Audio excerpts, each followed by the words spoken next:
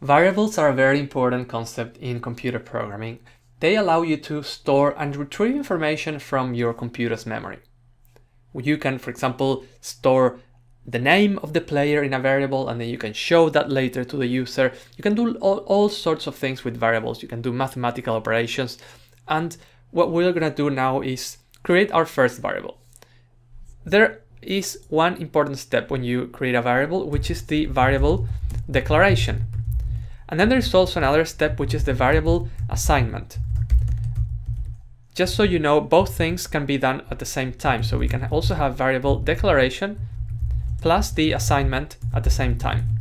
So let's declare a variable. As I said, something that will describe the name of our player.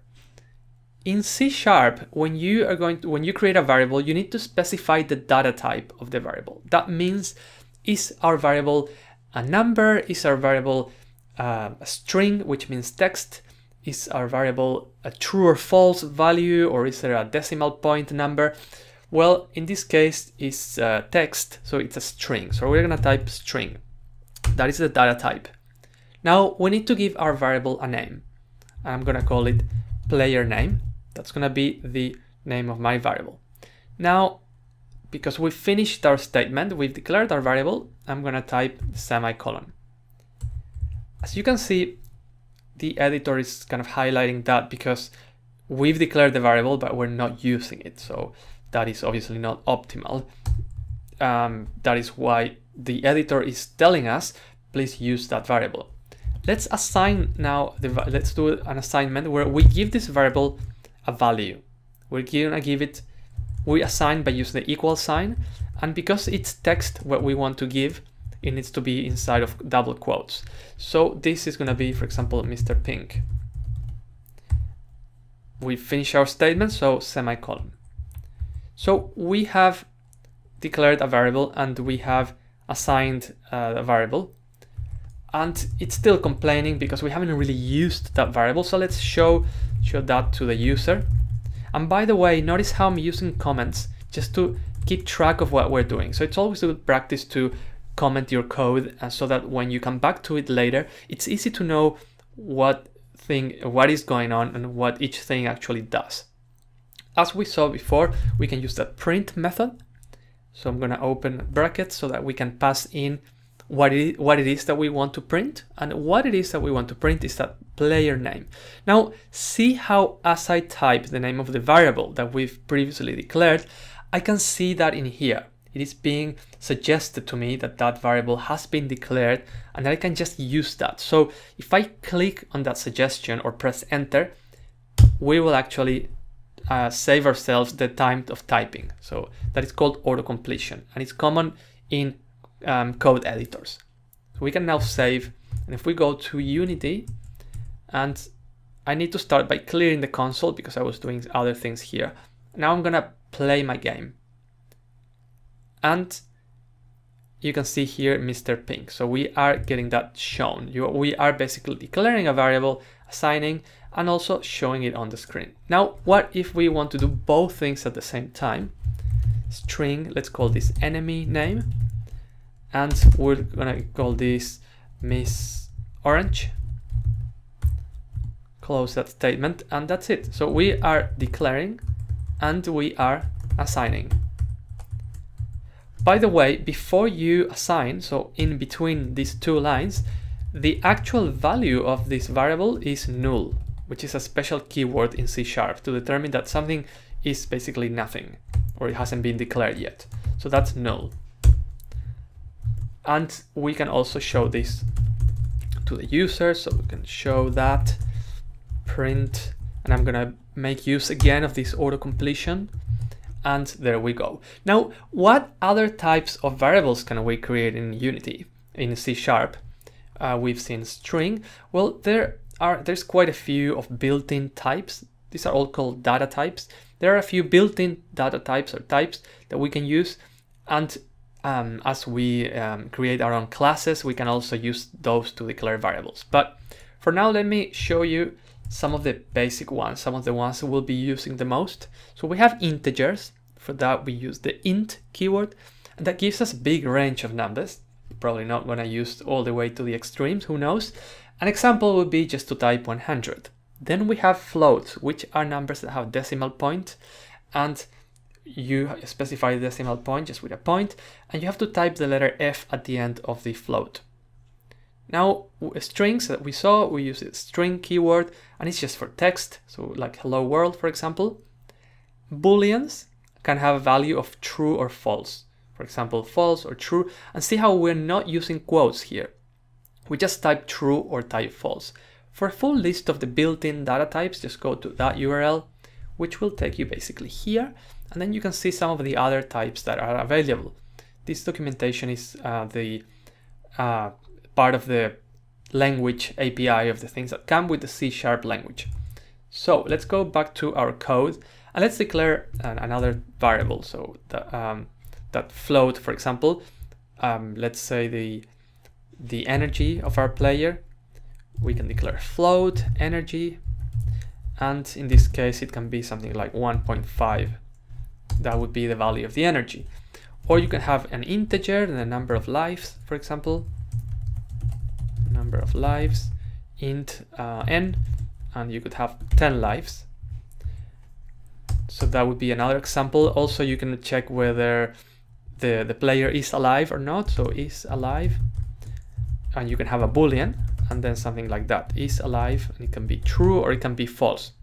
So in that manner, you can declare variables of these other data types. Now, regarding floats, there's something interesting here, which is that, let me show you in a note. Now, something interesting here is that when we declare a float, for example, 1, if the number is 1, we can type 1f, right? But we can also just type 1, and 1 will always convert to 1.000. So if this is an integer, this would be a float.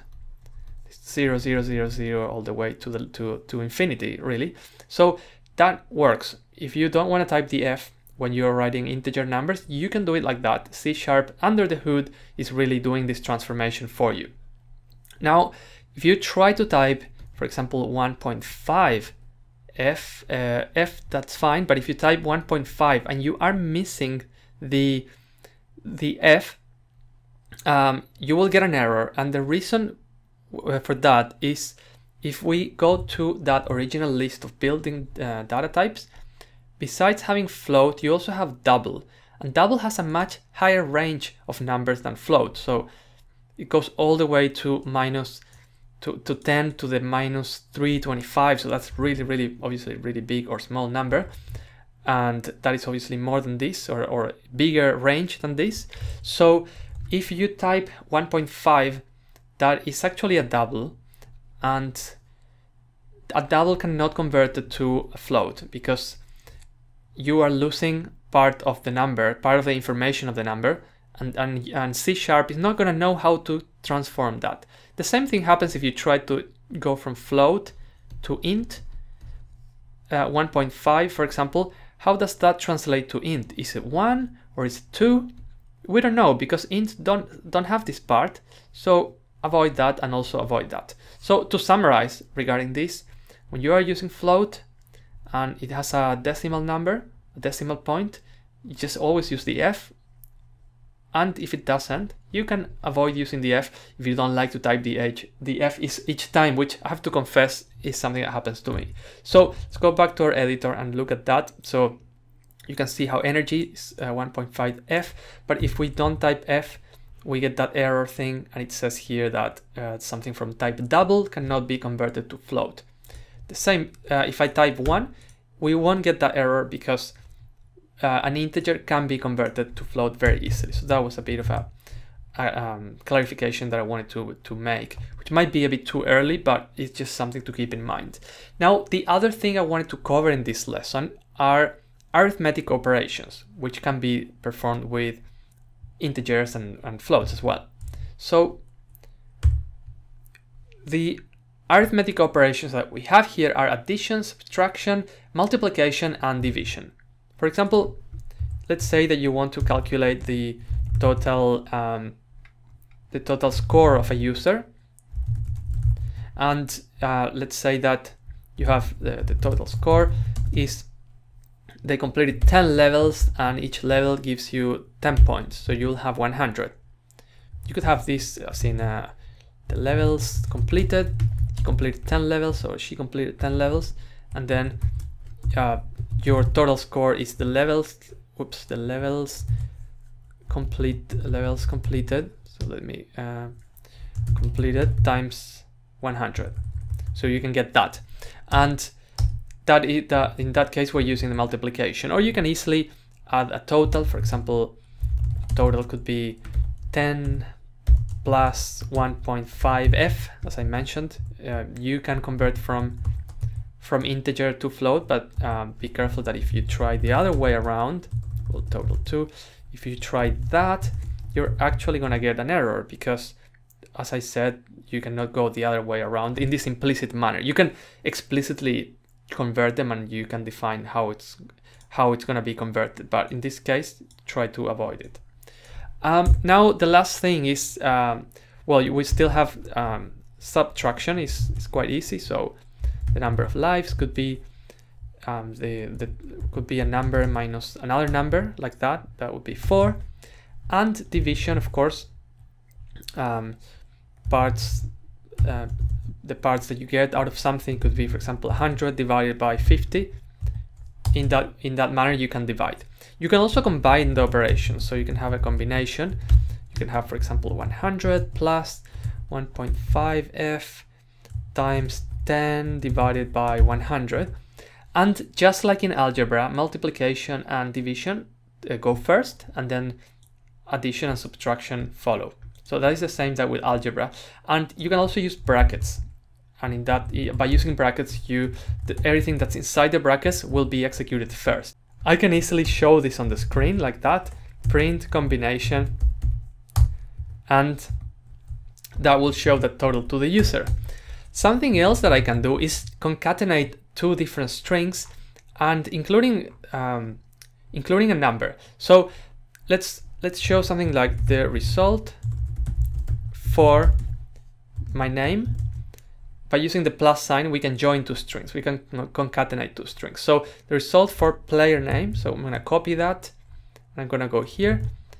That will say the result for Mr. Pink, and then I want to have some more text. So another concatenation is, and let's now actually put this total here. So that will show the result for Mr. Pink is, and then the result of this operation. So let's go to Unity and see what we get with that. So let's press play, and the result for Mr. Pink is 10.15.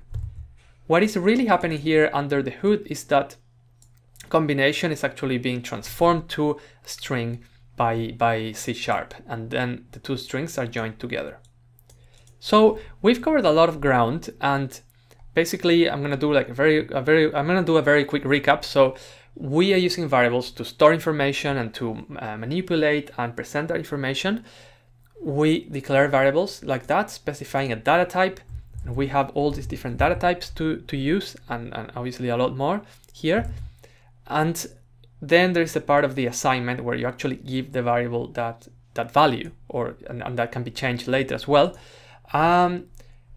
We can easily work with numbers in this way, but keep in mind that you cannot go in an implicit way from a number that has more detail to a number that has less detail. So you cannot go from float to int, but you can go from int to float. You can use the same operations as in normal algebra. This is what you use for division, multiplication, and you can concatenate different strings, join different strings in this way by using the plus sign. And when you join a string with a number that is not a string, what is really happening is that number is being converted to a string. And well, in this case, combination is being converted to a string, and that is how we are able to put this together. So before you move on, let's do a challenge, and so that you can get some hands-on experience. Create a script that converts Celsius to Fahrenheit degrees. So this is the formula. If you have a number of Celsius, you multiply that by 9, divide it by 5, and then add 32, and that will give you the Fahrenheit as a result. So create a script where you declare a variable, and you declare a variable which is the temperature in Celsius, and then you perform the calculation, and then you show that to the user. So have a try, and then I will show you the solution. So pause the video now and have a try. Alright, so let's solve this problem. We're gonna create a variable that's gonna be Celsius, and so we have, for example, 20 Celsius, and for the result we're gonna create this Fahrenheit variable. The calculation is gonna go like that. We're gonna do C times, what was the formula, 9 divided by 5 plus 32.